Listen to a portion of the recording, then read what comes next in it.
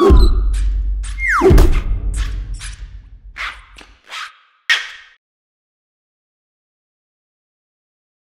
everyone, it's Michael here from GoodyReader.com. Today we're here to check out the Pocketbook Ultra. It has a built-in camera. How well does this camera perform? Taking pictures of yourself, of your friends, of static objects? Well, we're going to evaluate this today. So without further ado, Peter, let's snap a profile pic of me.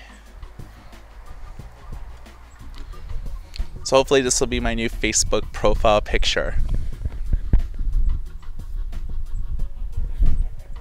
When you're taking photos, it's important to wait a good 5 seconds for the frame to totally render. But as you can see, it's basically a sketched version or an unrendered state. Once you actually frame up your shot and press the button, it takes another additional 2 or 3 seconds for the full resolution image to show up. So unlike a smartphone or tablet, you won't ever kind of get the picture that you are going to take showing up as you're taking it. Because it's e-ink, we sort of get this unrendered state, and as you can see now, the pictures look really great. So this has been showing off the built-in camera on the Pocketbook Ultra. Hope everyone enjoyed. My name is Michael, GoodyReader.com. Everybody take care.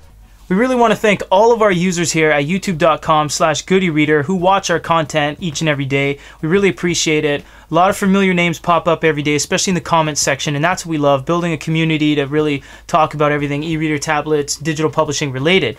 We have a lot of cool things going on right now. If you check up top over there, right about there, you're going to see all of the Kobo H2O stuff, and I have it right here as well. This is an exclusive that Goody Reader has. We have an advanced copy, and we have been reviewing this and comparing this against pretty much everything we can think of. If you check right kind of this direction, you're going to see the Sony DPTS-1. That is the Sony 13-inch electronic device. Not really an e-reader, it reads only PDFs, but if you want to check out all the coverage on that, that is definitely worth checking out. And over there, directly to my side, is the Samsung Galaxy Tab 4 Nook. This is Barnes & Noble's next generation device. They contracted Samsung to build all the hardware, but it is the successor to the Nook HD.